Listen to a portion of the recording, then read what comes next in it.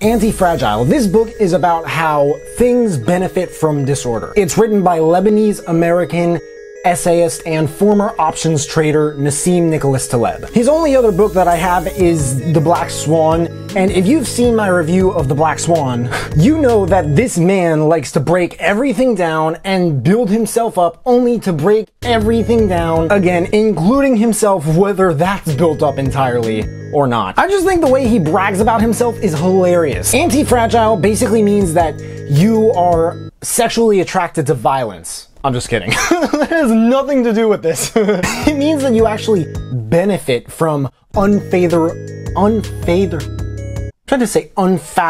and unfavorable, but unfathomable also has nothing to do with this. It means that you benefit from unfavorable circumstances. Like, being dumb and anti-fragile is easily preferable to being smart and fragile any day. The author proposes that for decades now, we have tinkered our way toward a collective state of societal, economic, psychological, and spiritual fragility. It's really difficult, I've found, to listen to audiobooks that are written by this guy and not have some sort of a strong emotional reaction to them. So in this book, there are 7 books. I don't know why they're not called chapters. There are 7 books in this book, and let's just super briefly go over which one is and what it's about. Book 1 is about the trade-off between the anti-fragility of a person and the anti-fragility of a group of people. Book 2 is about the dynamics of this state of anti-fragility. Book 3 reintroduces a friend of ours from The Black Swan. His name is Fat Tony, as well as an intuitive understanding of anti-fragility. Book 4 talks about this certain asymmetry behind things in the world. Book 5 is... I don't even know what Book 5 is about, honestly. I don't even know if the author knows what it's about. Book 6 is about the positive and negative effects of what's called convexity. And Book 7 is about the ethics behind anti-fragility. So, I don't know, a little bit of this guy's stuff is kind of confusing. I don't know if it's just very advanced stuff, or he tries to make it seem that way, or both. But what's in this book seems a lot more clear than what's in The Black Swan. However, a lot of the behind-the-scene Black Swan dynamics are kind of revisited here and explained the places like Mediocristan and Extremistan, and of course characters like Fat Tony. What's weird about anti-fragility is that nature is anti-fragile, but people ourselves, we are not. Because we constantly take from each other and ourselves at our own expenses. For every small mistake that we avoid, there's a bigger mistake that's coming our way that's only getting bigger. This book explains why caring about things statistically makes them worse, and how that makes them better, and how that is inevitable. The only problem is that the things that get better actually make things worse for things that are just doing their thing. He also talks a lot about loss aversion and how to kind of hack our biology to get better results out of the different risks that we take. This chapter obviously involved one of my favorite philosophies that I've learned about over the years, Stoicism. I found Black Swan rather snobby. I think this book is a lot more maturely written than Black Swan. Conceptually, I think they both have in common the internal and external presentations of how an idea can apply to us. In other words, look, this applies to you and the world around you, and here's why we should stop running from it and pretending that it doesn't really exist. And I noticed that, it's easy to say that this book is just about how things benefit from disorder, but it's kind of difficult to explain it any less briefly than that. I mean, you could just look at the list of the chapter or section names, like the inverse turkey problem, or if it's Wednesday, I must be vegan. Not to mention the ones that come off as tutorials, like how to argue in an emergency room, or how to deal with soccer moms, or how to lose a grandmother. And maybe even understand that. If you have to even kind of explain what any of those things are about, it doesn't really seem like you can do it without unpackaging a whole maximalist lecture on a multitude of things, from probability and functions to convexity, and why Harvard and Wharton professors are really not actually that smart. Oh, and also epistemology and intellectual fallacies and barbells and robustifications of ancient Greek philosophy. Like, I've been told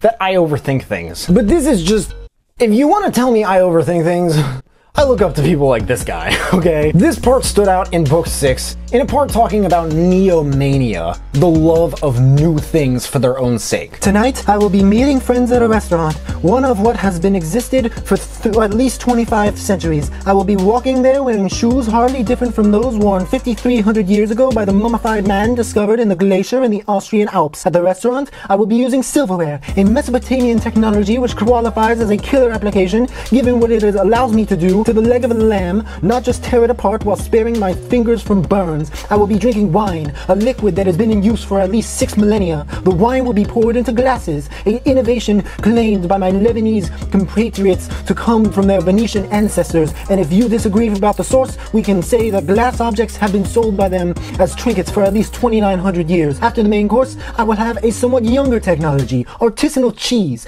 paying higher prices for those that have not changed in their preparation for several centuries. Had someone in 1950 predicted such a minor gathering, he would have imagined something quite different. So thank goodness I will not be dressed in a synthetic, shiny, space-style suit, consuming nutritionally optimized pills while communicating with my dinner peers by means of screens. The dinner partners, in turn, will be expelling airborne germs on my face, as they will not be located in the human colonies across the galaxy. The food will be prepared using a very archaic technology, fire, with the air of kitchen tools and implements that have not changed since the Romans, except in the quality of the metals used. I will be sitting on an at least 3,000-year-old device commonly known as the chair, which will be, if anything, less ornate than its Egyptian ancestor. And I will not be repairing for the restaurant with any aid of a flying motorcycle. I will be walking, or if late, using a cab by a century-old technology driven by an immigrant. This part also stood out on the topic of smoking, riding under the wing of medication and healthcare and stuff like that, which is a series of subjects that the author repeatedly seems to have a bone to pick with throughout the book. The harmful effects of smoking are roughly equivalent to the good ones of every medical intervention developed since the war. Getting rid of smoking provides more benefit than being able to cure people of every possible type of cancer. In conclusion to the summary, I want to say that the epilogue is epic. Okay. The only other book of his that in case that's not obvious, that I have listened to is The Black Swan. So I'm gonna compare the negative reviews of this to the negative reviews of Black Swan and say that they say a lot of the same stuff, there are just a lot less of them. And I'm pretty sure there are way more reviews of this book overall than there are of Black Swan. As far as the whole arrogance thing, maybe there should be some sort of a way to warn potential readers other than negative reviews of these things and explain that perhaps arrogance on the part of any author is an acquired taste. Grant Cardone, a hero of mine, is constantly gnawed at over his supposed arrogance, but a lot of people who look up to him, like myself, have kind of gotten used to it. But as far as Nassim Taleb, who is nothing like Grant Cardone, especially in this aspect, I just don't think I can see how a man who preaches that no one ever will ever know everything that there is ever could really come off to others as a man who is convinced that he knows everything. But again, maybe the way he brags about himself is just hilarious to me. The self-presentation of this book, it's it balances itself out. It's not that good, but it's really not that bad. The uniqueness of concept it's fantastic, I'll put it that way. The organization, this guy started his Google talk about his most recent book, Skin in the Game, by talking about how he tries to organize his books similarly to how nature organizes fractals. And a lot of people said that Black Swan, 75% of that book wasn't really necessary. People also said that about this book, but I heard a lot less stuff that I felt the book really needed to say to fully get its point across. Maybe that's just how grandiose I seem to find the concept of anti-fragility. Maybe the Black Swan just wasn't as prepared for itself. Quotes, "Even immortality can kill you. I can instantly tell if someone is a banker with minimal cues, as I have physical allergies to them, even affecting my breathing. Necessity really is the mother of invention. It's much easier to sell, look what I did for you, than look what I avoided for you. The sea gets deeper the further you go into it. It is hard to stick